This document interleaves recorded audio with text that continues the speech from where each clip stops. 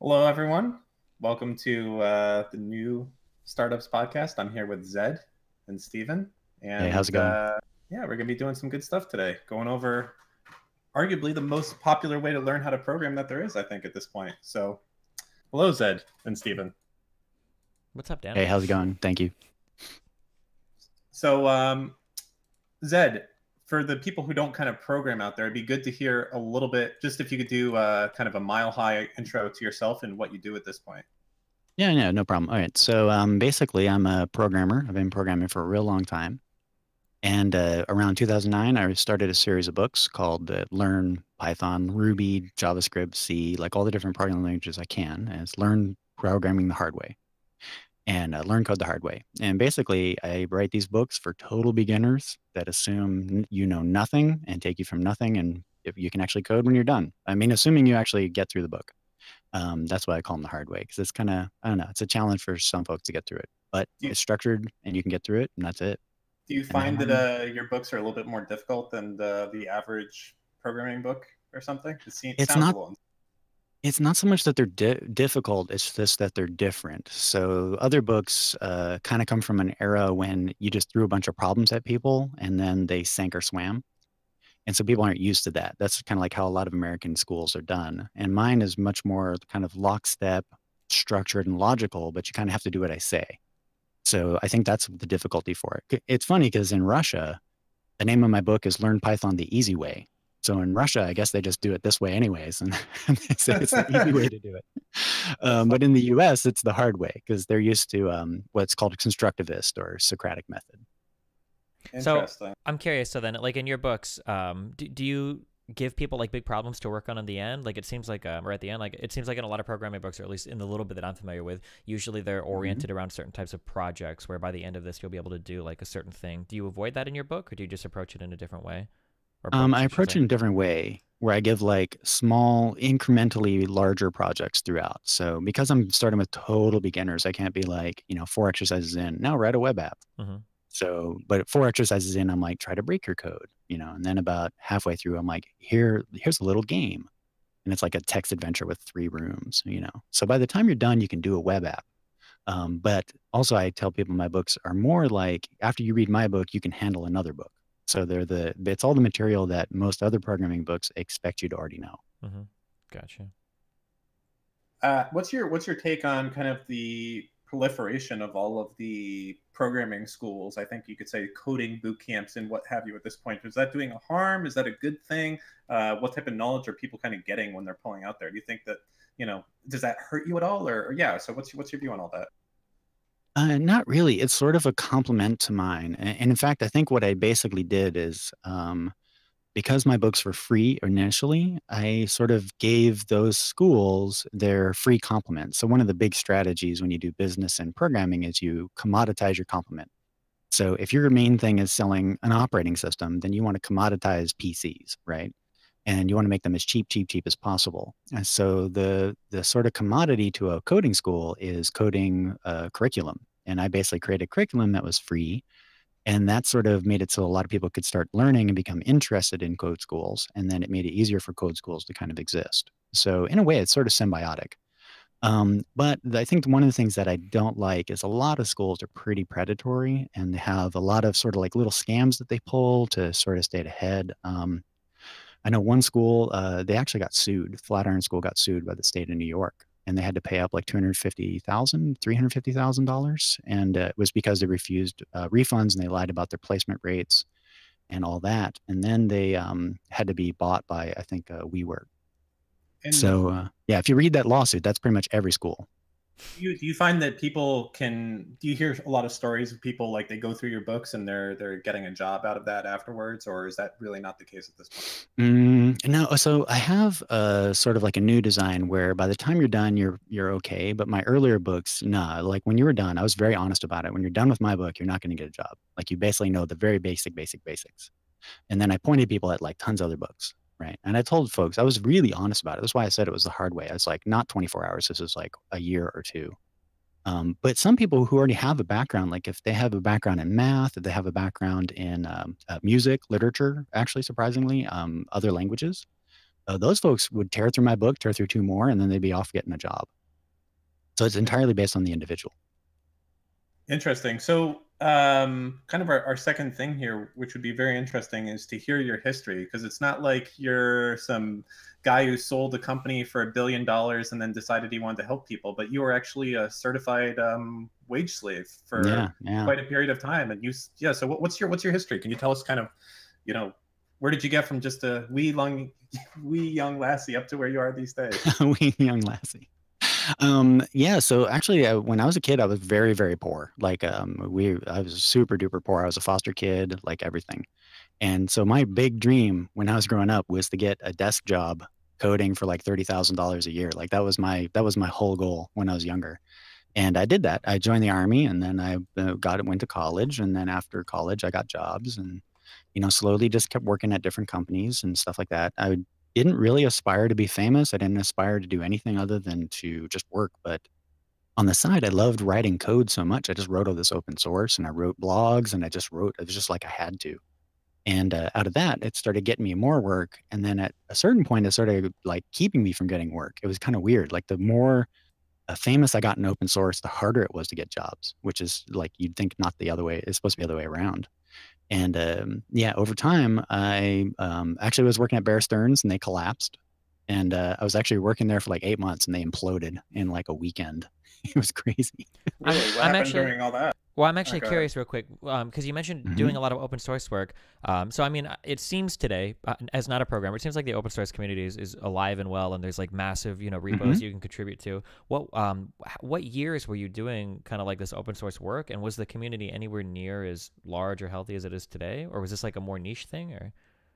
No, so I've been doing open source since I was a kid on BBSs. Since I was like 15, I wrote little DOS utilities and uploaded them to BBS and stuff. And I only had a computer for about 3 years then. So from like 12 to 15, and then I didn't have one. And then when I joined the army. Around what years are this? You want to know how old I am, huh? Okay. No, just so like a rough, are we talking like, is this like in the 90s? Okay. Yeah, so that'd be 80s. 80s, okay, late gotcha. 80s. Oh man, I think. Yeah, because I graduated from high school in 92. Yeah. And then did I graduate from high school in 92? Man. You're a boomer. You're officially a boomer. It's okay though. I guess. No, I'm in that weird Gen X that tween Gen X, I think. Yeah. And so no, there was no community. It was all BBSs, and like I had to buy floppies in order to install Linux. When I joined the army, I bought a computer. When everyone else was out buying cars, I bought a computer, and I got like a huge box of floppy disks, like 3.5-inch disks, and there was 72 of them, and I loaded Linux that way. So this is pre-internet. This is I had news groups, but that was about it. And then just over the years, every year I had some kind of thing I wrote, some kind of coda book, some book I went through. Once the internet took off, I started publishing online, and it was all like little dumb utilities. I just have an idea and I go try it. I had this idea, try it. I'd have that, and I would kind of contribute. I'd fix bugs, but I think really, and then I did a lot of work in Java. That was a ton. But I think really, open source really didn't take off until sort of after Java came around. I'm going to say like, so 2000 kind of killed software because, all the tech companies imploded, and then that sort of was. Yeah, that was sort of like a renaissance for open source because people couldn't get jobs. So they just wanted to hack on open source. And I think from around 2000, 2008. And I would say the modern open source kind of community style came around Ruby on Rails, I want to say around 2006 when that exploded. Interesting. So what was so you were going through your history. So you had some jobs. What was the last job, I guess, that you had before and what happened there? Yeah, so I was working at Dropbox, and that was terrible. Why was it terrible? Oh, they were awful. They just started. They were total amateurs. It was bad. They were just bad. I couldn't handle it. I was a wuss. I went there and I thought I picked the best company, and I did not at all. So what? I'm curious though with that whole thing, because that's very interesting. Because so many people romanticize the being on part of the founding team of a company that ends up being worth billions of dollars. But why? Like, what part of that were you like, fuck this? This is hell. The biggest thing, and this is sort of one of my biggest criticisms of both open source and every tech company, especially startups, especially in the Valley, is they sort of have this weird mythological love of, I call him Mr. Teflon. It's like some guy who solved the problem 10 years ago and they don't want to fire him. And those people become toxic. And that was just everywhere. And it's sort of like if you go out drinking with the boss, you're never going to get fired, that kind of thing. And so while I was working there, I came out with my Python book, and it was, I wasn't charging anyone. And then I was kind of like really hating Dropbox. And then I found out I just had a PDF up. I wasn't even paying attention. You'll find this is a common pattern. I don't pay attention to how popular I am. And then I find out later, oh, wow, ups, I could have charged for that. So it's really common. But in 1 year, it had 250,000 downloads of this PDF. And at that point, I was like, oh, wow. So I started making videos. I started finishing it. I started charging like $2 or $3, and that started making me enough to quit Dropbox and kind of just do my own thing. So what is so you had done this thing.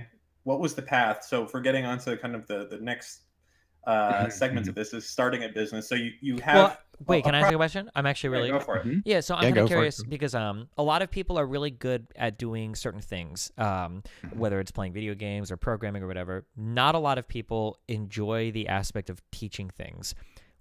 Why have you always had like a penchant for like wanting to show people things, or did you spend too much time on forums helping people troubleshoot? Like why make a book helping other people to code? Like what was the initial inspiration for that? Oh, actually, I went to school to study guitar, and the teachers were so bad that I had to go get this book, Mickey Baker's Guide to Jazz Guitar. And I was in jazz classes. These guys couldn't teach at all. They just yelled at you. That was it. And so I got this book, and he broke the playing guitar down into 52 lessons, and each lesson assumed you knew nothing. And as long as you did what he said, you could play jazz. And so I did that over like the summer break for the school. And when I came back, I could play all the chords that they said I needed to know, and I could play. And I went to the school. Basically, I did okay. I found out I was a bad guitar player. That was about all I figured out. But then when I started working for Dropbox in San Francisco, I had the idea, hey, I think I could write a programming book that does the same thing as this guitar book, that carves learning to code into 52 exercises and breaks it down really, really simply. So in a lot of ways, I'm basically copying this weird guitar book from the 50s. Like not a lot of people know about it. And that was where I got into it. And then I sort of got into, I really like reverse engineering how people understand things and misunderstand things. So I've always been good at writing documentation, writing software that people can use. I sort of get a kick out of that. Like for me, writing software is much more about either messing with people, like I'll do some funny project, or sort of like figuring out the way people are really using something and coming up with a new way to do it or an idea, and much less about sort of like solving a technical problem. I'm much more into like solving a social problem, I would say. Not even social, just sort of like a brain problem. That's really cool. I've got a music background too, and I noticed that it seems like learning music is very much learning how to learn. Like breaking things down into manageable chunks. Like you really have to if you want to make it anywhere there. So it's pretty interesting you'd say that. It's interesting. I'm also taught myself to paint, and I did the same thing. I basically taught myself to paint to kind of prove out the method. Yeah. And it totally works. I organized the material in sort of the same way I did all my programming and my music material. And I just went lockstep through like several books that had it and structured it, organized exercises. And, it's just a method that works really well for getting started. I don't think it works good for like advanced topics. Yeah. Like if it's really complex things, but for getting your basic skills done so you can then learn the advanced topics, a structured, logical sort of like system is the way to go. And I think that's the thing is I'm a systems guy. I systematize all sorts of stuff. And I think all it is, I just applied that same thinking to doing education. So I just systematize education and then break it down, present it to people, and it works. Yeah, cool. All right, you were going to talk about starting the business now? Yeah. So you had this PDF and it was popular. What were the thoughts going through your mind, and what are the steps you have from this small, like you must have made almost nothing at this point. Like you weren't even charging for it at that point, or did you start charging? I wasn't charging for it. Yeah. So what goes through your mind and you're like, okay, maybe this can be a business enough that you're going to quit your job also, because you're in San Francisco at this point. Things are expensive. You might have some savings, but like this is a big jump to make from just having a download off of something, right? Yeah, exactly. It's huge. And I think the other thing too is when I had that and I found out that it was 250 or 350,000 downloads, I posted my weblogs. I anonymized them and I posted them to Hacker News. And I was like, hey, prove me wrong. This Python book that I've been working on has like 350,000 downloads. And it got a whole bunch of replies. And then like 6 months later, that's when all the Code Academy and all those startups, those code teaching startups started. So I suspect like I sort of proved that there was a market because I don't think any of those existed before me. And so that's sort of like, that's where I was like, oh man, I really need to get out there, at least put free material out there and find a way to survive off of it. So that way people don't have to go to these code schools. Cause I was really worried that two reasons why I made the book free was one, I didn't want computers to sort of control folks, right? I wanted them to be able to sort of master their domains and use them for things that they wanted to do. And then also I didn't want the code schools to sort of like take over teaching programming because I felt like they just weren't really putting enough effort into it and they didn't really have enough care as to how people learned. Can you remind us what the market for learning to program looked like way back in the day of when Dropbox was first starting when you did this? Like, how bad was it at that point if you wanted to learn to program? Was it literally you're going to a Barnes & Noble or a Borders and picking up an O'Reilly textbook, or what's happening? Yeah. So if you take, say, Learn at Me, I had no internet when I learned to code. So I had to buy books or borrow books from the library. I'm mostly from the library. And then as I was at Dropbox, it still wasn't much better. You still had to go get books. All the books were written only for experts. Like I can think of 2 books that were written for beginners. And if a book was written for a beginner, it assumed it was a kid. So it was all cutesy and had cartoons and didn't go deep into the subjects. So there was nobody doing that. If you wanted to learn to be a professional, you had to either go to school and get a degree. Even that didn't guarantee you because all the schools just taught Java or C#. Like there was just no diversity at all. People came out not knowing multiple languages, not knowing any platforms, being basically just taught to be work slaves, to be honest. I don't think there's a single computer science department that I can think of that teaches people to be entrepreneurial. In fact, I don't think there's a single engineering school that does that. I'm probably wrong. I'm pretty sure there's some, but today for or whatever reason, back in those times, back in those days. But I think even now, the vast majority of them are not entrepreneurial. I think if you want to learn anything about like entrepreneurial engineering, you have to either go to like an incubator, a VC startup thing, or go to the business school. That's actually where I went. I got sick of it, and I basically got a degree in computer information systems so I could get business experience. And to clarify here, when you say entrepreneurial, are you talking about like the ability to work on a project and kind of market it on your own and do work independent of a major company? Or Yes. I think almost every class I had in the business school or the computer science school or the engineering school was all about group work. It was very little about how to manage your own projects, how to manage yourself, how to organize freelancers, how to do things like that. Very little. I didn't learn. I was in the business school and I didn't learn anything about how do you start a business, how do you go like do your accounting, how do you get an accountant, how do you do like just basic stuff, which should be just a business 101. That's it's really funny you say that. I don't know if this applies to everybody. My experience is very limited, but I notice when working with engineers a lot or developers that it's very strange that it seems like there are people that are very good at working at things and very good at kind of like taking very direct orders, but when you kind of leave them with too much freedom or without enough direction, things can get very lost very quickly. And yes. Yeah, and I noticed that when you can find that person, like people that I have working, like David, I like about Cake and Chat, like people that can take some direction, but then can delegate responsibilities and assign people to tasks. That's like a very rare quality in somebody that can also work as like a developer or an engineer. It's really hard to find those people. Yeah, for me, I learned those skills in the Army, to be honest. I didn't actually learn them in school at all. I did computer science courses and I did engineering courses and business courses. And not a single time did they teach you just basically working on your own.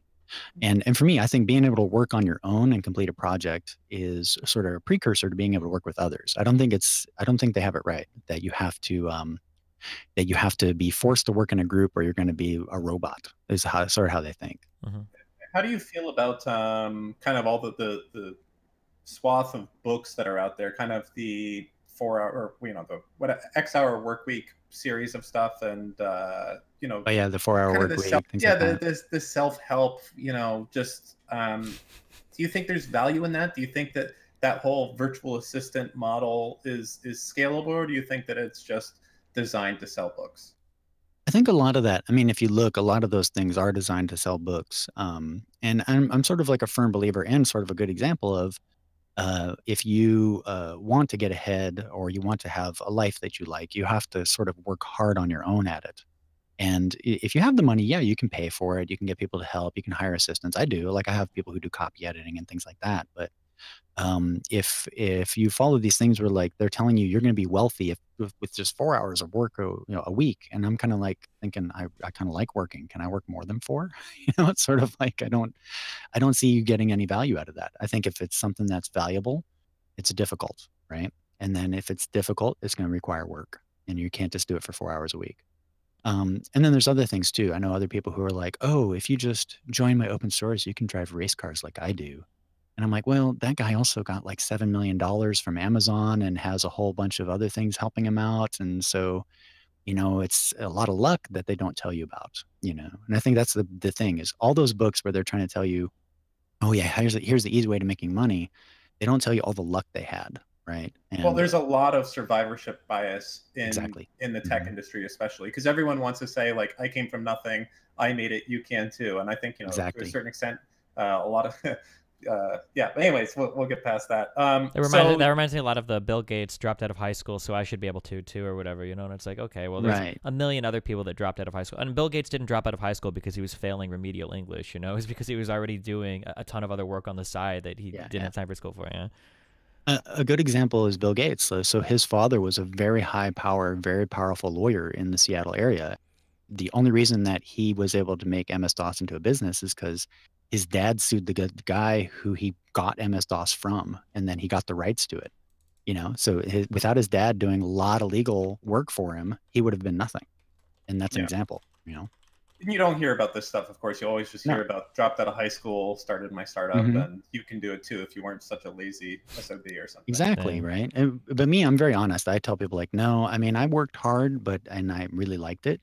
But I did get lucky because I stumbled on, I mean, if you think about it, all I did was I copied a guitar book and turned it into a programming book, right? And right place, right time is a lot. But right also, place, right time. There's skill, I think, also in recognizing that. So, don't downplay yourself. The fact that, right place, right time, but you recognize that it was the right place and the right time. And you felt also, that's the thing. Remember, I let it sit for like a year and it had 350,000 downloads. So I actually didn't recognize it until it was like really late. So, like, this is a common thing. I'm like, oh, hey, I'm going to make this thing. And it explodes and becomes popular. I'm like, wait, why do people like me? And I'm like, this is weird. So take us on the journey. So we're quitting Dropbox because we want to do this. So how do we... And then, and again, can you just years on all of this? Because the time span is very interesting. This is around, when did you start working for Dropbox and quit Dropbox? 2009. And then I quit like probably 8 months later. I mean, not very long. Okay, gotcha. Yeah. And, all right. And then before that, I was going to that guitar school after Bear Stearns collapsed. And then before that, I was trying to survive in New York. And it was weird because I was trying to do Java, but I became known as a Ruby guy. And then David Hannemeyer Hansen, he had some weird presentation where he told Java guys to basically go fuck themselves. And so like the next day I could not get work. It was so weird. And so I was running around New York, like not really getting work. And then I got a job at Bear Stearns. They collapsed and I got a severance. So I turned that into a guitar school and studied and then just applied for a job after that at Dropbox. So that's all like 2008 to 2009. And then I quit Dropbox because I thought I could do the business, and it actually worked. It actually, basically what it is, the first step was I had the product, I had to finish it. And so I started interacting with people a lot more. Before I just had it uploaded. It was just something I tinkered on when I watched TV. Literally just an ebook that was out on the internet anyone could download. So now we have to turn that into a business. Yeah, so it was like, it wasn't even on a web page really. It was just hanging off a URL, and I would sync it up whenever I did more work. And then I told a couple of people in IRC, and then it exploded from there. And I had no idea though, because it's not really on a page. Nobody had to register to get it. I didn't do anything. And so what I did is I took it more seriously. I fixed it up. I copy edited it, and then finished it off. And then I put it up on, there was some publisher, this is before any of the Amazon stuff. And I put it up there for paper. And then I charged, I put it on a place that would charge for it. And I charged like $2. And so people started paying for it then, and they were, it was still free and you could go buy it. And so folks were just buying it mostly just out of respect. Like they totally didn't have to buy it. And that started basically paying my rent and getting me started.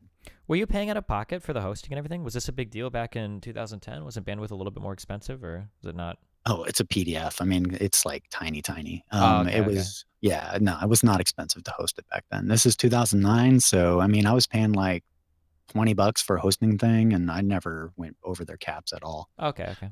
Yeah, this is not videos. Videos are totally different back then. Like, videos turned out to be a problem. I actually had to find somebody who would do the hosting for the videos when I started doing that.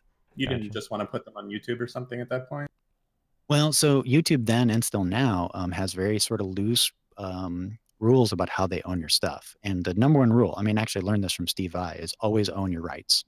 So if you make a copyrighted thing, never put it anywhere where they suddenly have the rights. Wait, YouTube has rights on videos that you upload to their... They have, yeah, they have a terms of service that allows them to sort of redistribute and do anything they want to your stuff. Now they don't, because I think that would implode their platform if they just started reselling your stuff without some sort of compensation. But this is one of the reasons why they can just demonetize. You can just do whatever they want whenever they feel like it, because it just comes down to like sort of yeah, basically if you upload it anywhere, read the terms of service, because a lot of times they will screw you. I actually got screwed by Udemy. They took my content and they said they were going to resell it.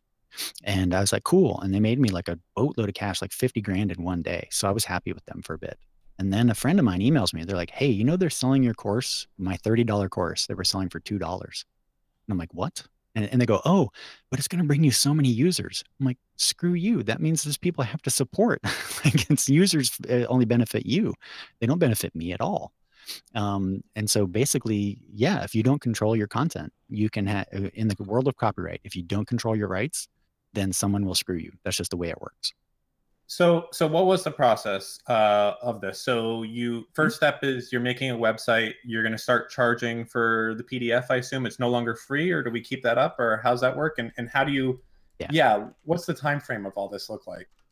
So basically, whenever you do any sort of like book, there's sort of a hierarchy of needs of what people will want. So if you have HTML, people will pay the least for HTML, because HTML has been completely devalued with advertising and newspapers and whatnot. It's like Google and a lot of other folks have done a lot of work to make HTML worthless, basically.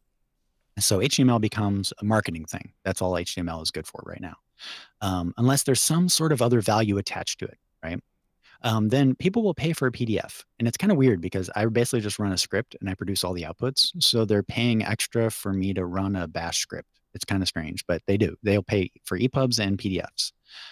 But you can't charge much more. So I was charging like $2, $3, and you could get an EPUB and a PDF. And then I just found a company that did that for me, right? Like, I just uploaded it. They charged it $2. They took their 2 cents, and then they gave people the download, right? Just to get started. And then the next thing people will pay a lot for is instructional videos. So there's a lot of content, like if you do a fiction book, things like that, you can't do videos. But when it comes to programming, art, music, anything where like reading about it is not as good as watching people do it. So coding is very interactive. Like watching me actually code helps people sort of understand, because I can say, oh, you need to debug it this way, and put it in the book, and it doesn't make sense. But I can do in 2 seconds. I'm like, click this button and people see it, right? And so they would pay extra for that. And so once I recorded videos, then I started charging $30. And then I got picked up by Pearson for publishing. It was interesting because I'd sent Pearson my book, Addison Wesley, and they said, no, everyone thinks it sucks. They sent it to a bunch of PhDs who are like, no, this isn't how you teach programming. And then my book exploded. And then they came back. They're like, please, please, please, can we publish your book? And so I was like, okay, but I get to sell it myself. I keep the rights. They optioned it. And then I did all the production so I could control it. And then they only sell it in like the places I can't. So Amazon, Barnes and Noble, places like that are difficult to get into if you're not a publisher. Is that still the case? I thought you can basically self-publish on Amazon, or is that somewhat different than... Yeah, when I started, that was much more difficult, and getting into Barnes and Noble and stuff is pretty hard. They really only want to work with a few big publishers, and there's not many publishers left anymore. So independent publishing now is almost all done where you basically get your book published in, there's companies in China and India that do really great publishing. They'll crate your books up and send them straight to Amazon. And then you can basically sell a book for say $40 and cost you $2 a pop. And I have a few friends who do that. So what do the economics of that look like? So I guess getting a little bit into kind of the physical versus digital realm of this type of stuff, selling a book, a digital copy versus selling a actual book, how does that profit affect you specifically? Yeah, so that's interesting because I have a friend, he writes a book called Two Scoops of Django, him and his wife, and they go the paper route. And the reason why is they originally put the first version of their book up for download, and they don't do videos, right? So you can pirate a PDF in like 2 seconds. There's no problem. And so people would actually walk up to him at conferences and be like, haha, I stole your book, And I was like, what a jerk, man. Like, at least keep it to yourself. Tell me you love my book,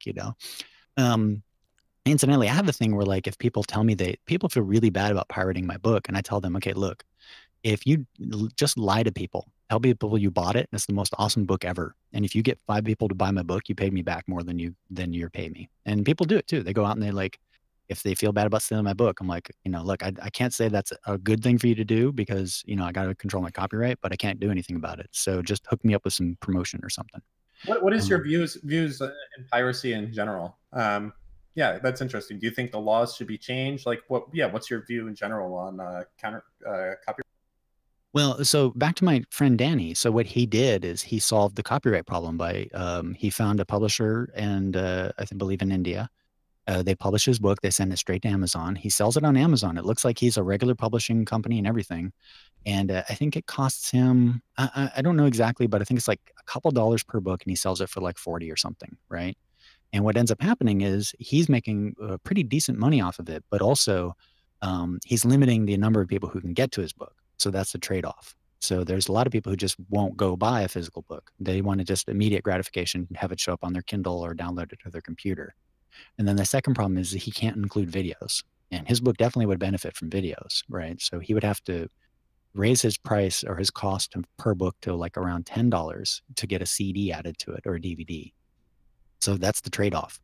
And when it comes to piracy, so, my issue with it is I sort of don't care if it's someone who's poor or they can't pay for it because they live in a country that's bad. There's a bunch of countries that banned PayPal, and I can't use anything but PayPal. It's the fraud amount on anything else is so high. I just can't. I tried using several Stripe, other payments. Yeah, all those. They punish you for fraud, $15 a pop, and they provide zero fraud protection. So you get punished for someone else's crime and someone else's incompetence. And then if you get too much fraud, they ban you. So I was getting because my book is sort of needed, I was getting maybe like 2 or 3 fraud things a week. And I heard of people getting banned after 2 fraud things. So I think the only reason why maybe I wasn't is with the folks at Stripe. And then I switched to PayPal because PayPal is very good at fraud prevention. Like they suck at everything else, but they're very good at fraud prevention. And PayPal doesn't ding you too if there is fraud or whatever. You don't have to pay.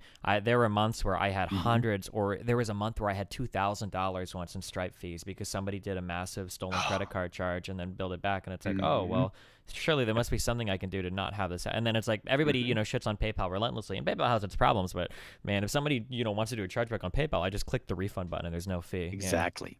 So PayPal is very good at how they manage their finances. When I get a chargeback, it's done through an arbitration process, and then I just refund them. It's not a problem for me.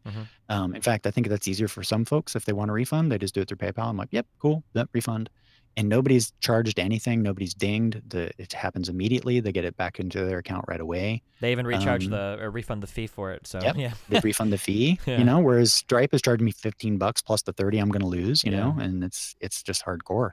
And in fact, I tell people if they're going to do an open source project and I let people tip, I'm like, no, don't. Because the first thing anyone who steals a credit card does is to go test it on all these open source tip systems. and they'll do $2 charge. And then if you do a lot of those, you get charged back. And then you owe $15 on a $2 charge, you know, just like it's like collapse a company if you did that. Yeah. And that's per charge too. So if somebody does it 20 times, all of a sudden, Yep. I want to say when I used Stripe, I thought it was $30 or $35 a fee, because I remember somebody charging back like 10 or 20, and I had like $500 in chargeback fees. Like, okay. Yeah. Yeah. It's insane. And then I think the big thing, I'm fine. Okay. So I have a product that's fraud prone, right? So that's like porn, educational material seems to be, those things are really fraud porn, right? I think the problem though is that Stripe is sort of blaming me for their failure, because it's not hard. Like I would look and I would see that the zip code is totally different from where the dude bought it. Because I would have his IP address and he'd be like in, you know, some country in the middle of Europe, but his credit card's from California. I'm like, okay, it's not hard. You could do simple GeoIP, couple simple things. You could probably block all your fraud. I remember when Stripe added on their site. Stripe finally added the feature. I remember to what? I was about to say, to be fair to Stripe, they recently added this anti-fraud technology. Well, like, I remember when I was using it a few years ago, they added a new feature, and it was like you could check a box to verify the zip code, to ask them that when they did the card. Yeah. And I just remember reading that. I was like, wait, what the fuck? Don't you guys do that anyway? What? I think even do this at the fucking gas station. Really? Yeah. I don't know. I have really bad experiences with Stripe. Ugh.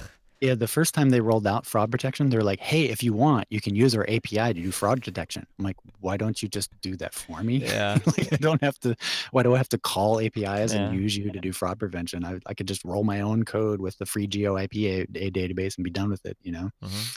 Yeah. Anyway, so back to the original question, or one thing that I think you asked me was, like when I went to move into making money with the product, one of the things that I ran into the hardest was actually charging credit cards, because this is pre-Stripe, pre-everything. You have to use PayPal, and also accounting for it. So I was originally going to do donations, and I had numerous people who told me, no, don't do donations because you get hit with fraud all the time.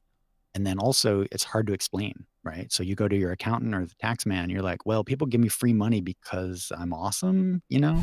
Whereas if you give them anything, you can give them like a PNG that's been customized with it looks like a certificate. You give them anything in exchange, then goods. Yes, you can say, would people buy PNGs with like pony drawings on them in their name?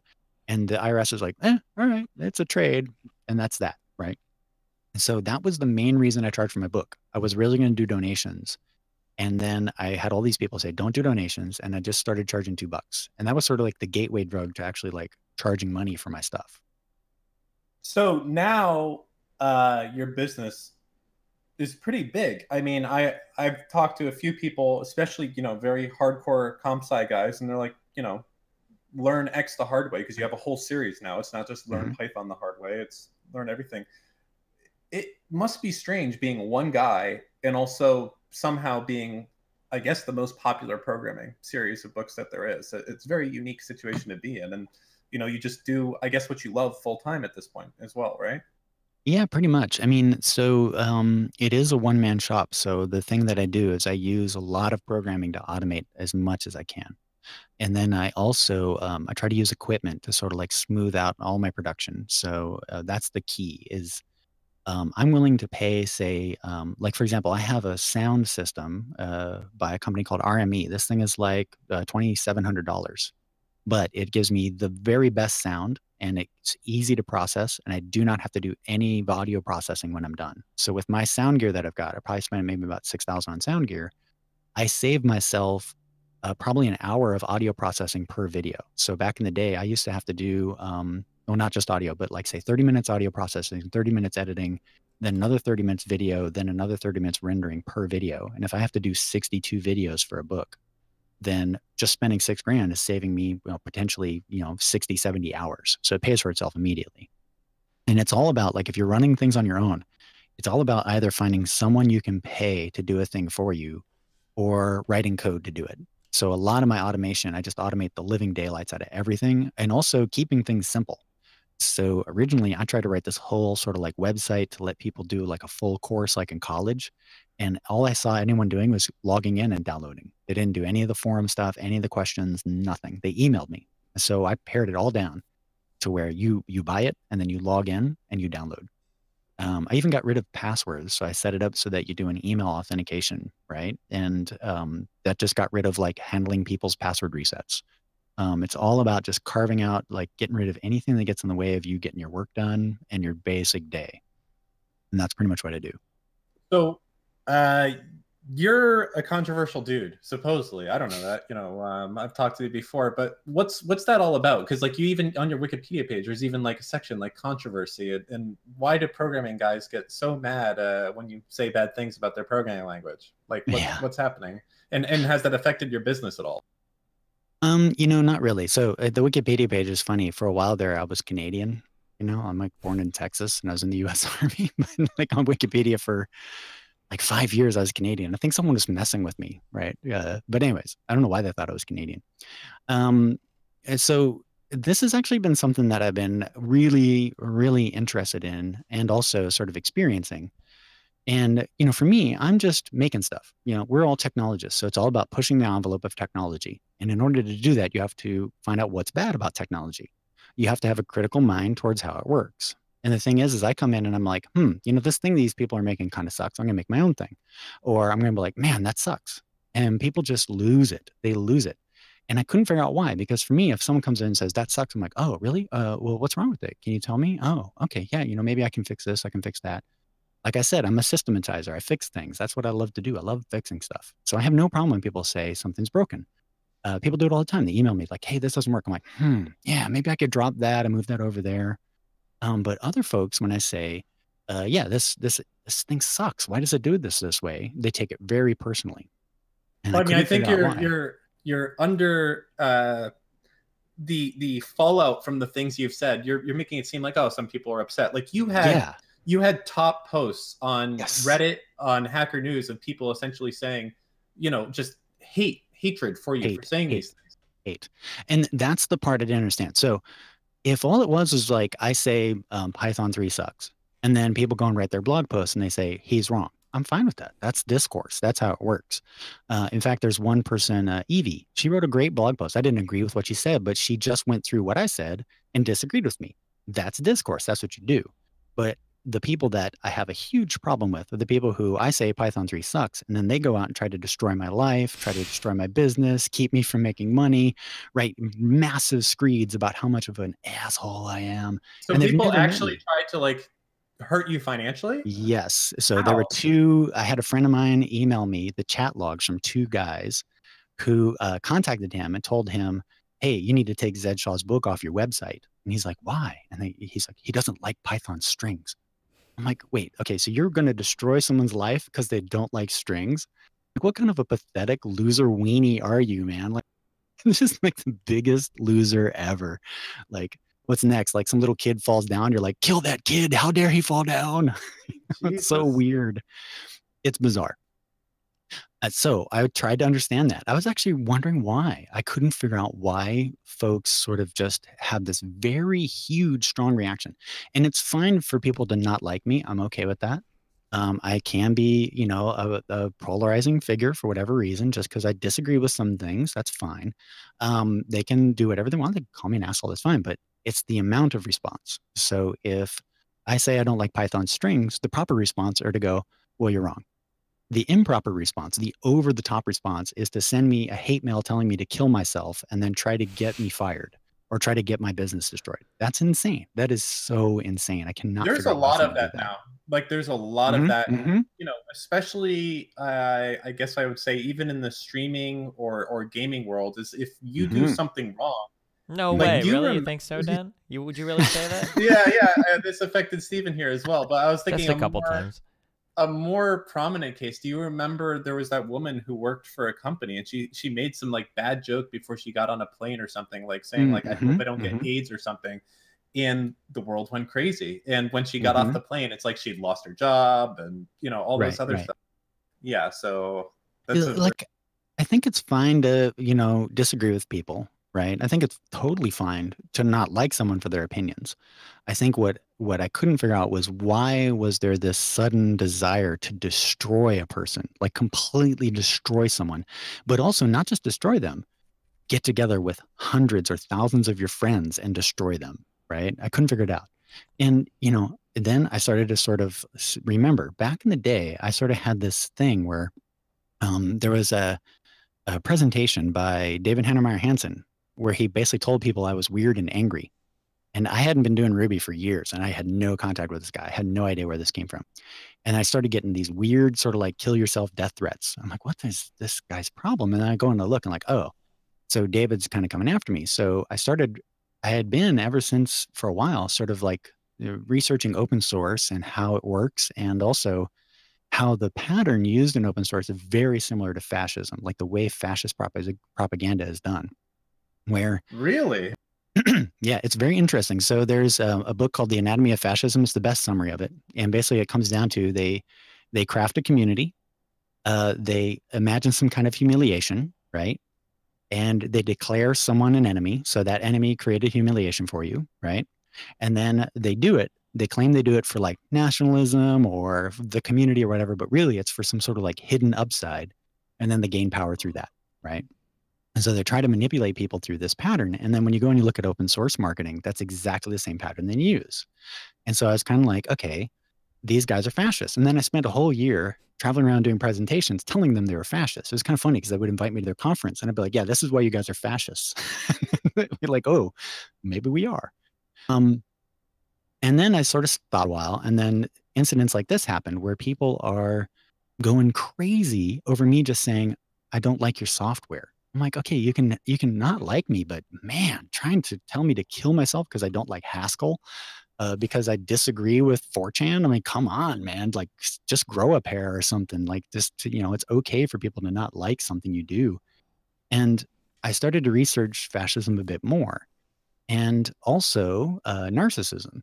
And so what I started to realize was none of these folks that I always thought it was the leaders, like the people in charge of open source who were creating the fascist situations.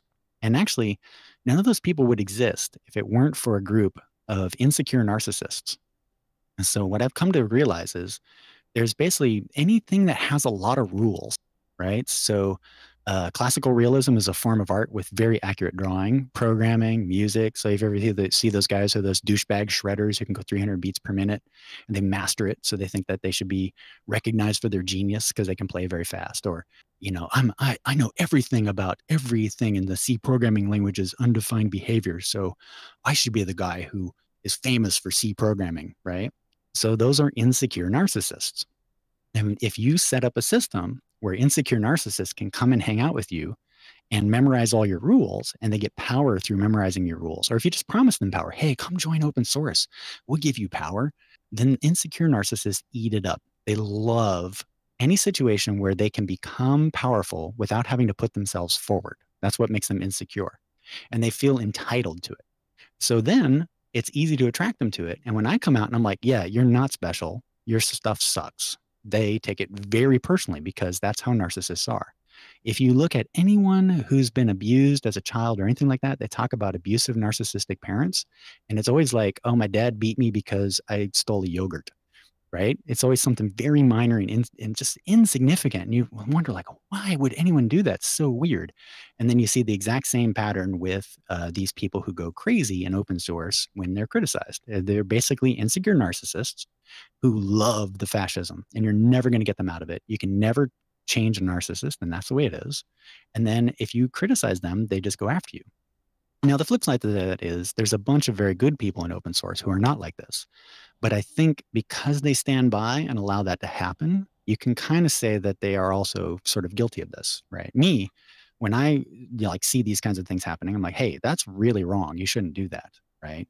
So for me, it's like this combination of if you allow it to happen and then you allow these insecure narcissists into your system and those people go around attacking others, then you're a fascist. That's just the way it is, right? And if you think that people should be attacked for disagreeing with your community or your group, you're a fascist, right? That's like the cornerstone of fascism. Someone is as a them, as an other, and they disagree with you. So then you go out with your buddies and attack them, right? And if you weren't fascist, you'd be like, well, he just disagrees with us. That's all, right? It'd be, okay, that guy disagrees with us. There you go. It feels like one of the big problems with this is that like these types of people, I'm I'm not going to say I guess, I'm 100% positive. These types of people have always existed, but it seems like the internet has kind of given you this ability to enact this insanely disproportionate response that no individual person ever feels responsible for. Exactly. Like going back, I mean, even when I was in school, you know, I'm coming up on 30 now. I can't imagine like doing something in high school that would ruin my life, just because there wasn't like the scale, like online shit, like Facebook was still, I think, invite only. I think you even needed like a .edu to get in. Gmail was invite only. There weren't these massive, you had your MySpace and LiveJournal.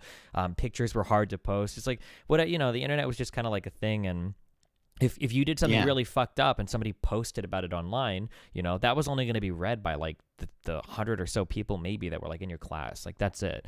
Whereas nowadays, and each of those people, you know, might be really upset at you, and that might suck back then, but that was it. But nowadays, when some shit gets posted, fucking everybody contributes their little part, but it's like a fucking tsunami. And by the time, you know, the totality of all of that outrage is collected, you've like effectively destroyed somebody's life. And then because the internet is so permanent now and so much larger, you know, that destruction lasts forever. And I was going to say that's a big thing, is that it's permanent now. I feel like all the stupid shit that we did as kids, you know, that's not on the internet anymore. Exactly. So. Yeah. So it's interesting. So in my research on fascism, that you have a distinct rise in fascism, right after a new communication model comes out. So if you go back to even before World War II, if you look at the book, as soon as the book was popular, that's when you get the Protestants, Reformations, all those things. And then you go up to World War II, that's radio. So radio is really popular suddenly all of a sudden, new communications. Then TV came out. We had a whole bunch of problems when TV came out. And then when the internet comes out, boom, explosions in fascism. And so it's sort of this thing that basically when you get a new method to communicate, it makes it very easy to get insecure narcissists to join your group. And then it takes people a while to figure out, oh, hey, you know what? Maybe we shouldn't let people just be ranting, raving idiots on radio, right? Wait a minute. Is this turning into some modern thing about how Twitter is now this next wave and something there? No, I think actually I saw this same pattern before anything like Twitter or Facebook or anything like that. In fact, there's a thing called Godwin's Law. So when the internet was available to mostly just people in academics, there was this thing, Godwin's Law. So the probability that any discussion will mention Nazis approaches 100 as it continues. So this is not anything new, but those people were sort of precursors, sort of like the canary in the coal mine, that this was a new communication method and it will be exploited to control the masses. And if you're not careful and get in front of it and figure out how to do that in a positive way, then it becomes used for fascism, right? And it's interesting because if you look at television in the US and the UK and places like that, they got ahead of it and they actually passed rules and laws pretty quickly to control it, spread it out, break it up, make it so that it couldn't be controlled by one group. They got rid of that in 1996, but for a long time, you could not have one company own radio and TV stations in the same area and newspapers, right? You had that diversity. So they did a good job of that. And you notice the television didn't have quite as much of this that you see with like the internet or that you saw with radio when it first came out. And I think that's the big thing. It's not the only thing that causes it, but without like a way to communicate with these people, there's really not any chance that it'll happen. Makes sense. So, do you try to stick away from saying things like that are going to rile people? Like, are you scared to come out and say, you know what, Rust is not needed or something like that? Oh, no, I say that all the time. So no. Well, at first I was kind of scared when they went crazy, because what I said about Python 3 was pretty normal. I said, it could have been better done. I don't think it's run right, and I think it's marketed wrong. It's super weird, right? And it wasn't like I was saying, like all the people who there have sex with goats or anything like that. I was just saying like technical arguments, right? Just basic technical arguments. And the reaction I got was so scary. I was like, wow, this is weird. And then I was worried it was going to collapse my business. But then what happened is my sales went up. So I was like, okay, never mind. I guess they can't do anything to me. So now, and I've always been critical of programming languages because of this attitude they have of sort of lying to people and using this weird marketing pattern that's straight up from like the Nazi party to promote their stuff. So I've always been critical of it. But I can take what I dish out. So people are critical of me and I'm like, okay, yeah, you're critical of me. And I think now it's actually gotten to the point where I'm secure enough in my business and what I do. And there's enough people who emailed me and contacted me and said they appreciate the fact that I'm critical. that I actually do want to start a more formal kind of criticism of the programming industry and programming languages and how projects are run. I'm kind of curious because a lot of this reminds me, I don't remember the exact issue. I'm sure both of you remember this. There was a massive project where there was a guy contributing it. For the record, I'm like a socially progressive person, right? Like I vote Democrat, I'm anti-Trump, I'm very pro-LGBT, all of that stuff. Me too. However, one thing I thought was very strange was that there was a contributor to some repo who had said, I guess, some transphobic or homophobic things on Twitter, and people were saying that all of his contributions needed to be removed, that his code shouldn't be valid anymore. Dan, do you remember what I'm talking about? Do you know what I'm talking about? This is I'm gonna have to Google for it. Oh man, this was such a big. There were so many people that were upset about this, where they were basically saying that all of this guy's contributions needed to be removed. I found it. Transphobic maintainer should be removed from project. From Ella Shito. This is for Opal. Are you familiar with that? What that is, Zed? Yeah. Oh. Did either of you ever hear about this? I felt like this was there were a lot of people talking about this at the time, that people were going to start vetting people's like social media background to see if they should accept their code contributions or whatever for projects. It might have had to do. You said Opal. Is that based on Linux, or is that like one of the? I sent the link in there. Is that what you were thinking of, Steve? I can't click anything in Discord right now because it'll mess everything up on screen. Shit. Yeah. Okay, never mind. I was wondering if you guys had heard anything about that or not. Okay. Linux developer who took on Linus Torvalds over abuse quits toxic kernel community. Zed, did your mic come undone there? Yeah. Give me a second. You can hear me, right? Yeah, we can hear you now. Okay, good. So can't you pull this one up? Don't you have the thing for the screen, Steven? Oh, I mean, I just can't click a link you send me, but I can. What's your article? Okay, yeah. For some reason, yeah, it's cutting out now. Yeah. In and out.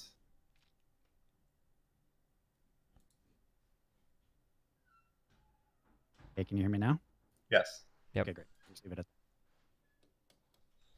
Wait. I'm in the dark for dramatic effect. It's cutting in and out now for some reason. What's going on? Yeah. Hold on. Okay. I told you this was a professional podcast. No, right? I know. I do this professionally. I should be able to do this better. What was it? A $6,000 audio? Yeah. They're very complicated. Okay, how's that? All right, just stay there and don't move. All right. We're almost through this. So anyways, yeah, this issue here, running down this one, the title was "Transphobic Maintainer Should Be Removed from the Project." So people actually wanted this person removed, and they wanted all of their past code contributions removed because of this. I don't know if this is more prevalent now. I mean, it certainly seems like it is now, especially with anything having to do with gaming, anything having to do with programming. This seems like anything online. Well, yeah, this tour right now is certainly, I don't want to say the Me Too movement, but if you say something that's, going the wrong way, they are trying to delete your existence from the internet and make sure that you can never feed your family again, basically. Yeah. Yeah, and I think it's sort of complicated because one of my problems with open source is that there are a bunch of these total jerks who get in on it and they get into it to control it. So I do think there has to be a code of conduct. It's just that I think that the reaction to violating the code of conduct is just way beyond the pale, right? Like it's not moderate. And you really only see that when people are kind of abusive people. I'm fine if you're going to do, if you're going to go after someone for being truly evil and disagreeing and whatnot, but, destroying someone completely for kind of minor violations in a lot of ways is actually sort of, I don't know, I just think it's just abusive. Instead of like having a formal process and doing it very, calmly and whatnot. I think it's just too much sometimes, Now, that being said, like, yeah, if your project is, I don't know, if they are very for trans and you get in there talking a lot of trash about people who are trans, well then, hey, you suck, man. You're gone. It's don't join that project. There you go. I guess my kind of issue with it, the scary thing for me, and this is kind of how I've always felt, is that when I think of things about like being held accountable for your social media, I guess I'm really uncomfortable with the idea that a company that's not paying me 24/7 can go and find things that I've said, like not on the clock, and then try to hold me accountable for it. That's something that I've always been not okay with. I guess maybe contributing to open source projects is a little bit different, but yeah, I don't know. I mean, like if I'm not like the face of a company, or if I'm not like the CEO of a company or something, I don't know. I guess I'm just a little uncomfortable with that kind of idea that all of my social media and every single thing I say can get me fired or removed from a project or a job at any point in time. Yeah, I think that's actually, I think that's another thing. And so I have no problem with the criticism of people who you disagree with. I mean, that's discourse, that's free speech, right? I mean, people criticize me all the time. Yeah. But it's, again, the response. So if someone has something they say you don't like, then you respond to them by saying something and just, talking to them, right? What I don't like is this sort of behind the scenes abusive destruction of somebody, right? When they've done nothing really to you or anyone else. But also, I think one thing I really don't like is if you got a problem with that person and then you sit there and you let someone who's a leader of the group do the exact same thing, then you're basically a massive hypocrite, right? So if you're taking an underling and you're basically destroying his life for an opinion he has outside the project, but then I know that the guy who runs your project is also like a massive sexist. He violates the rules all the time. He is totally against the code of conduct, and you back him, which I've seen over and over, then that's where the real problem is. And I can think of a ton of projects where, like, I know of projects where people told me rumors about terrible things the leaders do. And then on Twitter, they're like, oh man, I'm super woke and I totally hate Trump. And then I'm like, I know that guy is like, I think he's a really bad dude. And I'm just like, and then you'll see people who are followers of the project or followers of this group or followers of that, in order to show like how good of people they are, they'll go after people who are kind of minor, like they're easy targets, and then ignore the things that the leaders do, right? Well, there's a lot of that now. Like, I was just sent an article. Like, so what's your take on them removing master and slave terms from Python? This was about a year ago, wasn't it? Or is it even that old? Yeah, that comes up. I mean, people change their language, they change their standards. If they have a process for that, then fine. I mean, it's on the flip side of that, if someone comes in, they say, hey, I don't like this whole master slave thing, we should change it up. And then someone in the project who's like, top person and should never be questioned loses it, I'm going to say that dude's a fascist. Like, you can discuss it. You say, well, hey, why do you want to change it? Like, okay, well, yeah, I think it's not too hard. We could probably just do a grep, change everything in the files from master and slave to two other words, and then you're done. It's not a big deal. But I think a lot of these people, anyone who's like, I hate codes of conduct, I'm going, why? They go, because it's wrong for them to show up and change my stuff. I'm like, okay, you're a fascist. You've set up an us versus them. You've created it so that anyone coming in and questioning how you, the grand Pumbaa of the project, runs things, can't be questioned. Anyone questioning that is your enemy.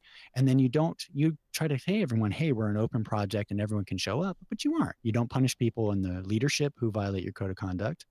And when it comes down to it, you do sort of like token things, but you don't actually really care about anyone in the project. Interesting. Wow, we got a little bit off topic here on that. So to get back a little bit on here, so where you stand today, arguably the most popular method to learn how to program online, certainly I would say the most well-respected. What are the plans that you have moving forward? I think right now, how many languages do you currently cover? I actually lose count. So I do Python, Ruby, C, working on JavaScript, 2 Python books, actually, Python, Ruby, C, JavaScript. Those are the languages. I'm doing a Unix book, and I have a short course on Vim. So I teach kind of random things, and then I do online live teaching. And before, let me just curious, actually, before, because we actually skipped over this because we went right into the controversy thing. Oh yeah, sorry. No, it's okay. It's the lighting. It's the lighting. It makes you want to talk about evil. This feels really deep. It's good. Yeah, we're a little more dramatic than I expected to be on this show. But earlier you keep referencing that you kind of like missed what you thought were pivotal moments, or you kind of missed some opportunities, or you're a little late on things. And going back and looking over everything, everybody has the fantasy that they could be 20 again and do everything over. What are kind of some things that you took that you did really well, and some things that you did really poorly that you wish you could change? Like, what are some of your like best successes, like the best decisions you made, and then some of the things that you wish you would have been a little bit different on? Yeah, so I think the one thing that I'm sort of really proud about, I was able to carve out a niche that's successful in the programming world without sort of compromising who I am, Mm-hmm. right? So I put it out for free. I helped a whole bunch of people like I wanted. Like about 20 million people read my book, and I'm really, really proud of that. And stuck to it. And I said, I could charge folks, but I really wanted just to help as many folks as I can. And I also did it with humor. I didn't like dumb down what I talked about. I didn't suddenly become all worried that people are going to judge me. I still got on Twitter and told people to, go to hell all the time and sort of was myself. And because I was honest about who I was, everyone sort of was like, that's just how he is. And the people who actually appreciated my work had no problem with who I was, right? The thing that I probably should have done differently is taking it more seriously as a business. And honestly, I think what I should have done when I came out and saw that it was 350,000 downloads, I should have kept that a secret. And I probably should have turned that into an online education business right there, and probably should have started looking at, okay, well, how can I turn this into a business? But at the time I was kind of more, I was just motivated by different things. I was motivated by, helping folks and getting it out there. And I just didn't think I was a writer really of programming books. I just thought I was a programmer. I'm just going to put this out. I'm never going to make money on this. And then sure enough, it turns into the thing that I'm actually better at. I would say I'm a better writer of these technology books than I am a programmer, honestly. Do you just, and then kind of just curious to kind of wrap that up, I'm just curious. Mhm. It always seems like there's when you read a lot of stories of people, that there's always like one kind of weird thing that happened, that like if this thing hadn't had happened, nothing else would have fallen into place. Do you think that that jazz guitar music course that you took, do you think that that was like kind of the big initiator for this? Like, had you not done that book, would none of this have happened? Or do you think you would have found your way to this Yes. anyway? No, actually, I think if I hadn't gone to that school and sucked so bad at it, Mm-hmm. right? Like sucked so bad at guitar, jazz guitar. And keep in mind, I'm a super nerd, right? Like I'm a huge nerd. People think I'm cool. I am not cool. I'm like the least cool guy there is. Like I'm a super dork. And so for me, like I'm in this jazz school with all these like cool rock star guys, they got long hair and they're super this wailing, and I'm all like, beep, beep, beep, I don't get it. Mm-hmm. So if I hadn't have been like, hey, I'm a nerd, I read books, and gone and researched and found that book, I would have never sort of stumbled onto this education method. And I was like, why does this work? This is so much better, right? So yeah, if I hadn't found that book, none of this would have happened. I totally owe Mickey Baker so much, and like his music is really cool. And yeah, it was totally that. Cool. Okay. What are you laughing about, Dan? You're over there laughing. No, I made the mistake of reading chat. I have to get back to. Okay, so plans for the future. What I like to ask people, even my friends and everyone else, when they're trying to get an idea of their business stuff, is where do you want to be in 1 year from now? Like, let's say things are perfect for you. Where are you going to be in 1 year from now, and where are you going to be in 5 years? And like real answers, like you would be so thrilled if this was the case. Don't have to be realistic, like just really where you want it to be. If within 1 year, I really want to get this sort of art education setup going, right? So I would really like to be able to teach people to paint in the same style that I taught programming. That's my like 1 year goal. And then within about 5 years, sort of be able to have enough of a stable of books and resources teaching people that I can start maybe working on a new business not related to teaching at all. I think that's my 5 year plan. But ultimately, and then when it comes to art, I actually think I want to start trying to pursue the art angle. So, you said getting shows, doing things like that. That second thing you said pursue a business not related to teaching. Did you have something specific in mind there, or just? Yeah, within the art world, they're just woefully inadequate when it comes to tech. And I think there's like a whole bunch of just random things from programming that I could bring over to art that would just completely revolutionize it. But I don't know. I mean, I have ideas and I tend to be very, very early with them. So I never really revolutionize anything. I just sort of show up and like, this would be cool. Mm-hmm. And then 5 years later, someone else does. So I think that's just my goal. What about goals as far as business sense? Like, do you have a certain, like, you want to have like 10 people working for you? Do you still want to be the only employee? Like anything on that? Are you completely happy with the work structure you have in place? I would actually not mind having people working on this, but it's a weird business because it kind of is a one-man show.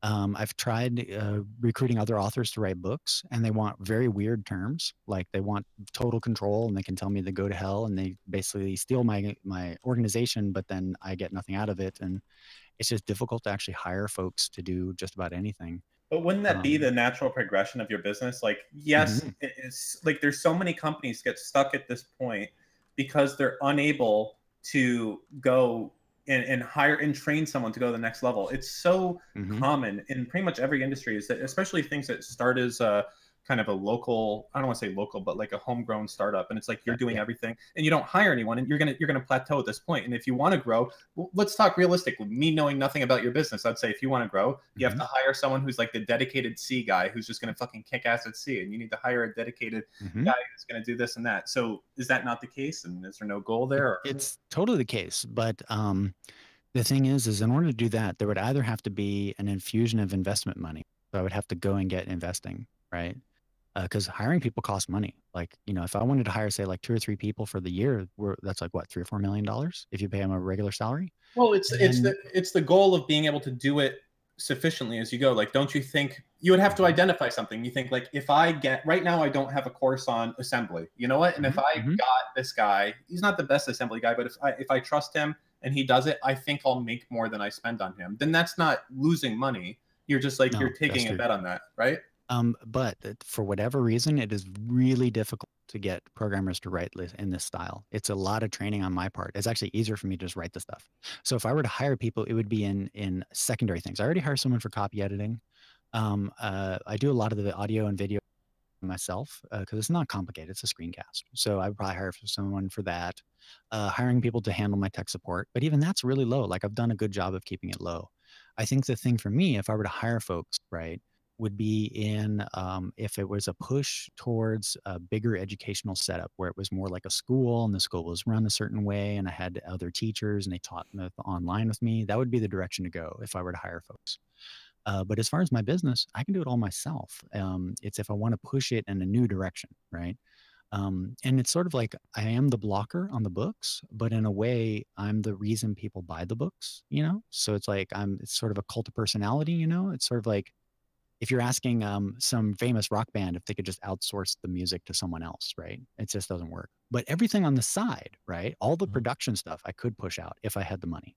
No, no, that's absolutely true. But I look at, do you watch any you seem like a pretty computer savvy guy. Are you familiar with Mhm. someone like called Linus from Linus Tech Tips by... No, not really. No. So he's a popular YouTuber, and essentially what he's done is he introduces more people into the work, kind of, I don't want to say as side characters, but as people Hmm. who will come onto the videos and do things as that. And these things end up spinning out into their own products as a result of that. Hmm. Hmm. So yeah, I would just, it's interesting. I mean, the natural way, as I said, me not understanding your business would say the way to expand would be to have more courses of the Mhm. same quality Yeah, coming yeah. out. Or even like Uh, roping a guy in like in a book, like mhm, I don't know exactly how they're structured, but if you have like example projects, like having those being written by another person is a way to introduce them mhm. to an audience, and then a book, and then having them eventually spin off into their own books is Right. yeah. So I was going to do that with 2 books, and I tried to get a guy to write a book, and then he just totally failed at it. And the big thing for him was recording the video. Hmm. So then I got 2 or 3 people to come in, and I was like, look, you write the book, I'll do the videos. And the copyright and the contract behind that was just heinous, and they could not agree to it. So they just would not do it. So if I do the next version of that, what it's going to be is I'm going to put together the structure of my books. I'm going to have it there, and I'm going to hire a ghostwriter and be like, convert this to Go, and that's going to be it. And they're going to get 0 rights. I'm going to pay them a flat fee and be done with it. Because that seems to be the only way to do it. And like I said, there's a lot of people who really desperately want to be famous for having written a book like this. And when I tell them, yeah, but like you can't really sell the book, I have to sell it for you, it sort of gets really weird, and they don't want to sign any contracts or do anything about it. I think it's possible to find the people you're looking for, but it is a lot of work. I mean, Mhm.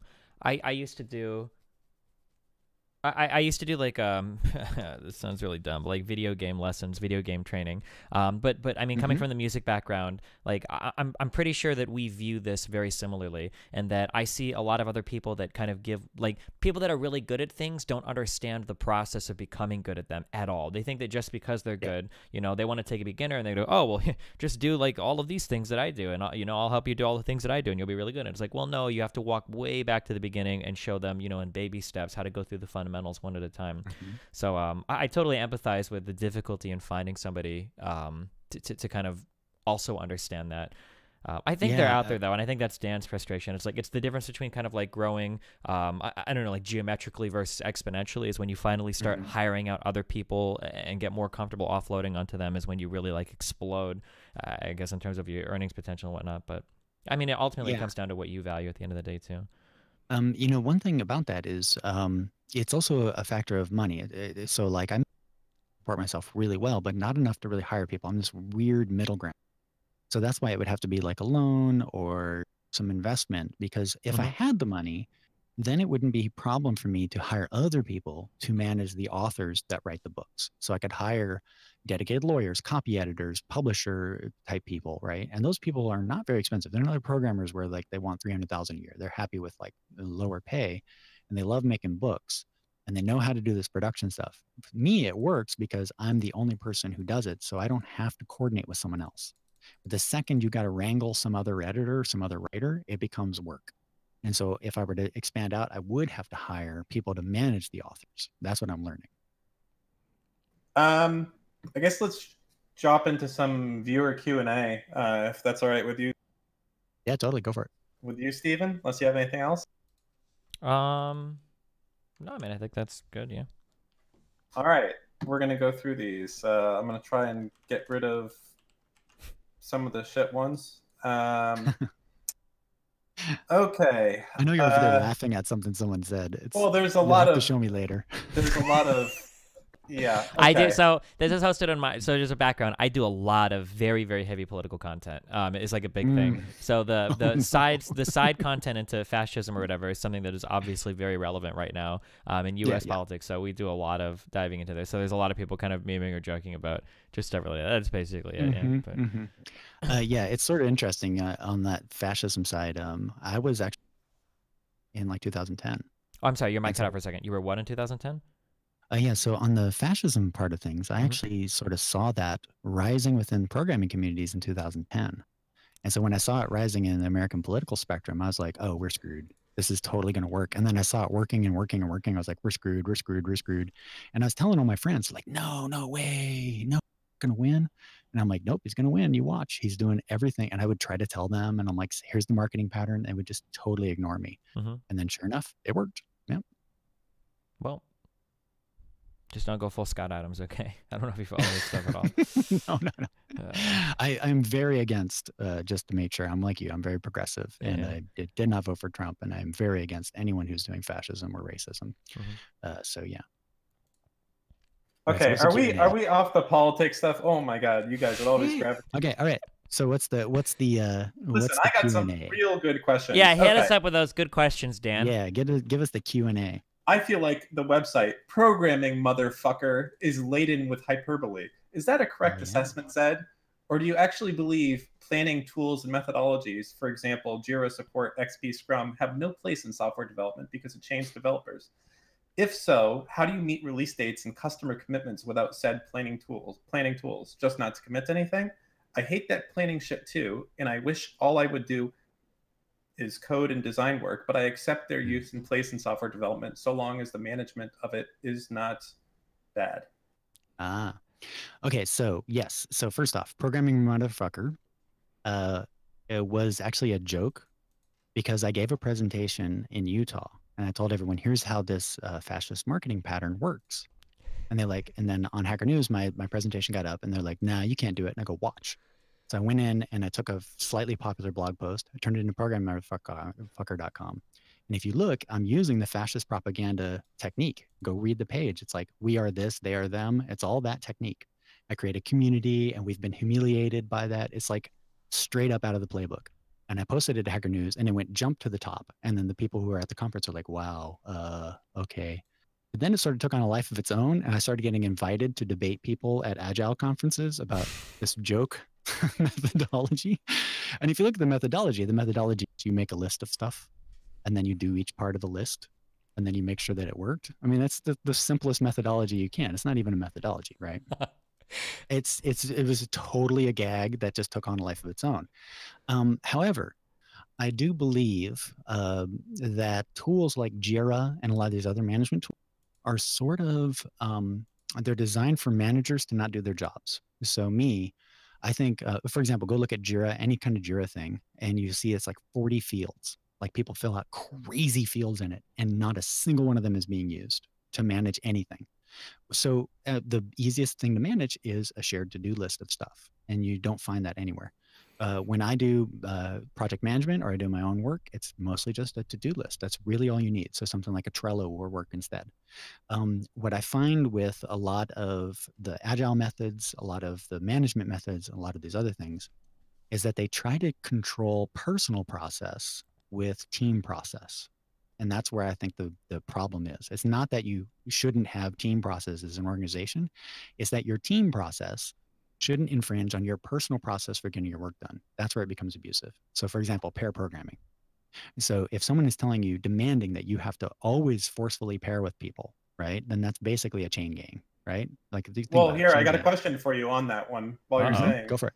What is the negative connotation with forced pair programming? I always thought it as a good way to crank out a complicated task with a diverse perspective. The negative connotation is the people who came up with Agile were sort of doing what I call Mott and Bailey. So Mott and Bailey is where it's a rhetorical technique where you put forward some sort of like untenable position. We go over all of this stuff. I love this. This is my favorite. Right. This is my favorite guest ever. Yeah. Keep going. So a Mott and Bailey is you go, programmers are robots who, if left alone, will never talk to anyone. They'll be in the basement, cowboy coders. You go, I don't know. I talk to people all the time, man. Like I just kind of work with them when I need to, and I ask for help, and they go, yeah, but I mean, what I mean is, if you pair, then you have the best communication. That's right. So the thing is forced pair programming is you are forced to do it all the time. Whereas there's no research that shows that that's better than just letting people collaborate the way they do all the time. So just let them pair. If they're in the same room, they're going to pair, right? That's just the way it is. It's sort of rude to say that I'm going to just be a robot, right? But then the flip side to it is there are a ton of things that you sort of just have to have solitude and like calm to work on your own, and not have someone yelling in your ear, you forgot a semicolon, you forgot a semicolon, like every 10 seconds. Most pair programming is someone just looking at the text editor, turning stuff red and going, you forgot that. For people that don't know in chat, because I didn't know, and I just wikied this, I had made the assumption that pair programming was like two people were assigned to the same task or something, but I just looked it up because I was curious. Pair programming is an agile software development technique in which two programmers work together at one workstation. One, the driver, writes code, while the other, the observer or navigator, reviews each line of code as it is typed in. I feel like I would kill myself if I had to do this. Yes. This sounds like I don't know anything about programming, but this, honest to God, sounds like the worst fucking idea. This sounds like some shit. Awful. Oh my God. But this is how much like Silicon Valley is like has this stuff fed. Like I don't understand.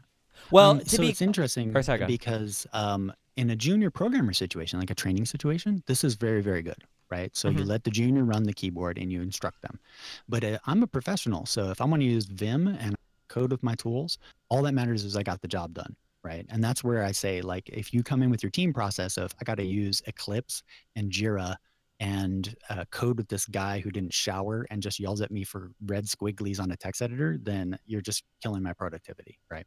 The other problem is the stated goal of that stuff is to make me work way harder than I would want to normally. So that's why it's a chain gang, right? Yeah, well, I think there's... Yeah, go ahead. I was going to say, to be fair, just on the little bit that I talked to devs now, it seems like this seems like some really... I feel like programmers today in their work and like the larger companies generally have more freedom than it seems like they used to, at least. Where like you're typically allowed to work on your... I know at least for Facebook, because I have a friend now that I got to watch how they were working. And I was always under the assumption that these guys are all like cubicle dudes, but it seems like they're a big fan now of like... And I think Google does this too, where you've got open campuses, people kind of choose what they want to work on. You're not like hardcore restricted to a certain schedule, and you just get kind of like your bi-yearly reviews or whatever, where they kind of make sure, or your half-year reviews or year reviews, to make sure that you're kind of like working on stuff and whatnot. That seems to be the way that larger people at least are going. Do you remember? Also, do you remember I said, do you remember for a while everyone was pushing these open workspaces where it was like complete cancer to get anything done? Hey, like that's what Facebook has an open workspace. Yeah. I don't know. It looks really nice, man. And no one there. I It heard looks good in complaining about pictures. it. You don't think that you're not a fan of that? No, that's absolutely. I'd rather work personally. I'd rather work in a cubicle than an open workspace. Really? Yeah, where I have like 10 dudes like sitting next to me. No thanks. Well, that sounds. I mean, but Dan, you have the headphones for it. You have the headphones for the open workspace. It just sounds. It sounds like a nightmare. And God forbid I click the wrong Reddit link or something like that, and my life is over. Yeah. Oh, that's one thing I tell people is you have a separate computer for work, and nothing personal is on that computer. Like always bring it to work. Yeah, totally. And also I think, as you mentioned, this has changed, and I think that's the difference is the agile stuff was created for people who are consultants, and consultants aren't working on anything that has a direct impact on themselves, right? So they're just working on someone else's stuff. And I think the big change that you see is that programmers are working for companies that have stock options. And so if the company succeeds, they succeed. So it's much easier to get them to be motivated to work on things. You don't have to have someone babysit them constantly. I was just reading some of the. There were a couple huge Reddit threads that got posted on that programming motherfucker website. Some of these comments are very cute. One of those top level comments is the become a programming motherfucker part of the site actually has a lot of good resources, and then the guy beneath him says they are good resources. The Learn X the Hard Way is excellent for beginners. I'm a huge fan of that author, and I guess the guy doesn't realize that you're the one that actually wrote the site. That's cute. Yeah. So one thing I want to do with that is, now that I'm sort of like getting close to the end of one of my books, I sort of want to do like a live show called the Progmofo Show, where basically I just rip people's code and I talk about tech and stuff like that. Do you need more haters on the internet? Is that? Yeah. I mean, it's sort of like it's working for me because they find my stuff and they're like, yeah, that book is really great. So I'm going to go for it. Which of your books do you think would be, if someone just wants to start programming, what's the one that you recommend? What language? So I sort of have this thing where I say, like, it totally doesn't matter, right? So it's sort of like if you get your kid a bike, it's the first bike doesn't matter, right? It's just that they learn to ride a bike, right? And then after that, they can get a better bike and a car and whatever. So what I tell folks is, if you have no money, my Ruby book is free. So just go learn Ruby. Like, it doesn't really matter. Like, the Ruby book is really similar to the Python book. So don't spend the $30. Just go read the Ruby book. People do just fine doing Ruby. It works. It does all sorts of stuff. And then I tell folks, if you're in sort of like science or things like that, you have to do mathy stuff. Python is sort of like the big thing right now for doing that. So go ahead and learn Python. But I really think soon my JavaScript book is going to have the best design. So all the stuff I've learned from teaching online live is going to be packed in this book. It's basically going to be, I have a book that's Learn Python and Learn More Python. And it's those two books combined, streamlined, a lot cleaner, and with all sorts of extra things, like all sorts of concepts I came up with on how to teach it even better. So I'm actually, once that book is done, I'm going to push it as the book that you should learn, because when you're done with that JavaScript book, you're going to be basically a pretty competent programmer. You learn algorithms, build tools, you learn how to build all kinds of things. Whereas the Python book, you come out of it able to go through another book. Interesting. I'll look out for that. That sounds cool. All right, Python 3.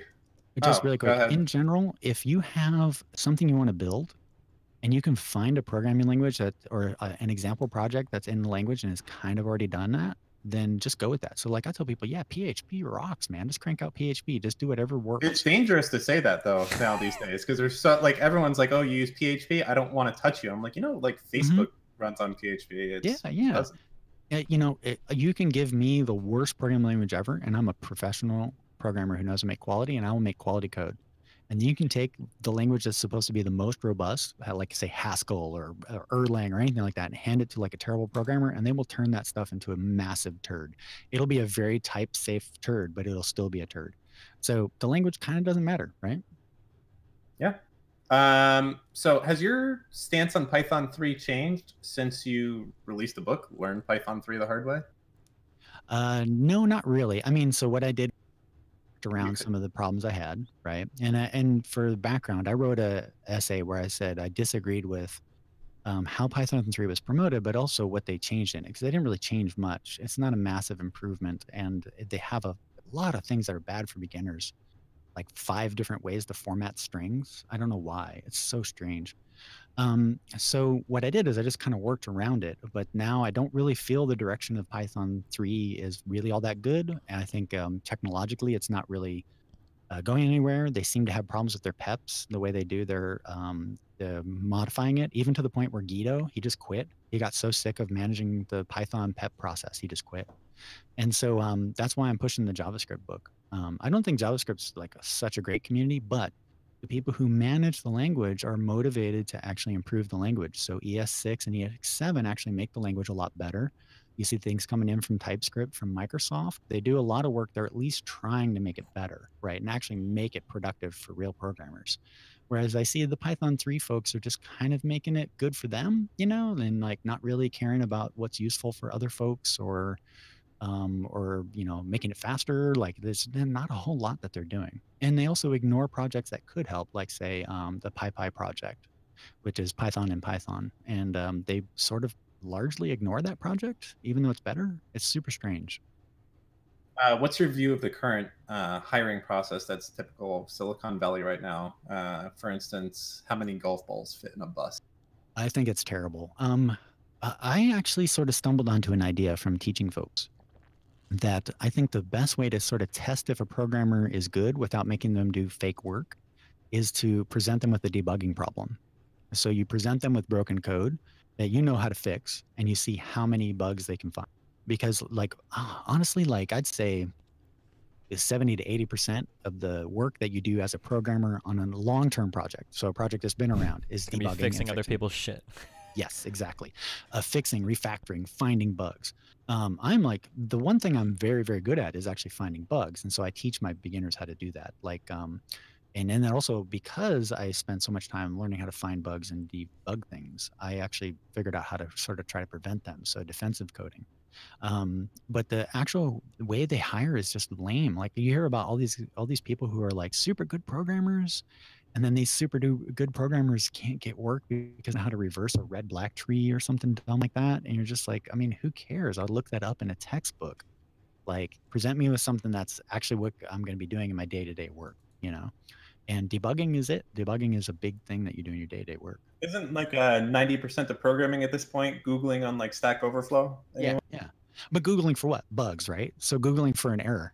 So it's like if you can do that and you can find bugs and you can find problems, then you're probably going to be fairly good at a company that's trying to fix their stuff. Especially some of these startups who have terrible code and they need to hire people who can fix it. I can think of tons of startups who had chances to be acquired and couldn't because their code was so terrible. I had an ex that worked in kind of defense, and talking to her about the nightmare fucking legacy shit that was like around from fucking decades ago, that you would have to like hunt down people to ask them questions for what the fuck was going on. It sounds like a fucking nightmare. Holy shit. It's awful. Yeah. I mean, I sort of get a kick out of that. Like I'm the guy who you hand me a tangled string and I'll sit there for 6 hours peeling it apart while I watch TV. I love stuff. But yeah, if I'm like going to use some project or something like that, or go work at a company that's just totally mangled code, I'm kind of like, ugh, this sucks, and it's a big skill. And actually, I'd say probably one of the reasons my career has been successful is because like the first thing I do when I work on a project is I hit the bug list and I just start solving bugs. Like I just go in and I just do all the terrible crap work nobody wants to do. You should become a video game developer, man. There's a lot of companies that could that could use your help right now. I would love to learn how to make video games. Thing artistic skill, but it seems like a lot of background work that I just sort of don't have time to do. You started getting into art lately, painting a lot. You've essentially taught yourself, and now you're, I'd say, a pretty decent artist. Yeah, thank you. Yeah, I basically I started teaching myself about 6 years ago, and I do. Oh, I didn't. I thought it was like a year ago. I didn't know. It's no. It was a while ago. Yeah. Okay, I'm not impressed. Yeah. I put in a lot of work for it. I mean, I guess I've probably put in like 3 to 4 hours a day for like 5 years, And I went to a school for a little while, like a kind of crappy classical realism school. Like basically, they're the Nazis of the art world. Like if you can't draw a sphere perfectly, then they're just like, Do you have a website with your art? Yeah. Well, it's kind of down right now. Zedshaw.com/category/art. Is this? Yeah, there's some of that. I would say my Instagram is the best. So Zed Shaw on Instagram. That's where the most of the art is. And then I'm kind of revamping it, but zedshaw.art, I actually recorded a bunch of videos of me painting outside, just kind of fun stuff. But Instagram's the best. Zed Shaw on Instagram. Okay. Cool. Any controversial statements you want to say so we can get some extra press out of this? I don't know. So it's sort of funny because like what people are like, oh man, that guy's so controversial. I'm like, what about? They're like, he doesn't like Python strings. I'm like, wow, okay, you have a really warped perspective of what's actually like controversial. Like I can come up with way more controversial stuff that happens within the general world. But otherwise, no. I mean, I would say about the only thing is just, my views on open source being just, I don't know, after years of trying to do it, I just actually believe that almost every project by the nature of open source is run kind of like fascism. And like people who are in it seem to be fascist. The people who run it seem to be fascist. The marketing behind it is always that way. There's nothing you can do about it. So yeah, I mean, it's something that I've kind of had to deal with and come to terms with myself, being a big open source contributor and supporter. And so now I'm kind of like just wrestling with that these days. Just to be clear, you're still like a supporter of open source in general, right?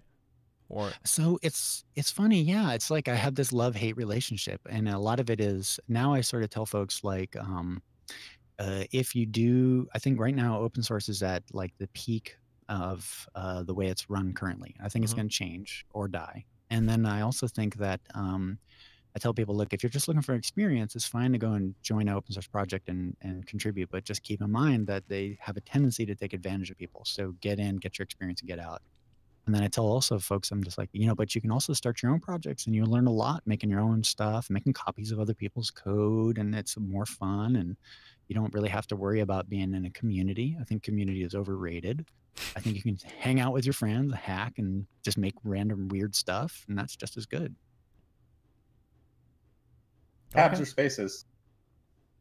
Tabs or spaces. I have very specific, easy to argue for spaces. So everybody, you're a programmer. Exactness and specificity is what we do. If we have any sort of discrepancy or ambiguity, it causes problems, right? That's what computers are about. Okay, so tabs are ambiguous. Spaces are exact. You just got rid of half of your potential fans. Yeah. No, seriously, spaces are exact, right? So spaces, if 4 spaces is 4 spaces, is 4 spaces everywhere.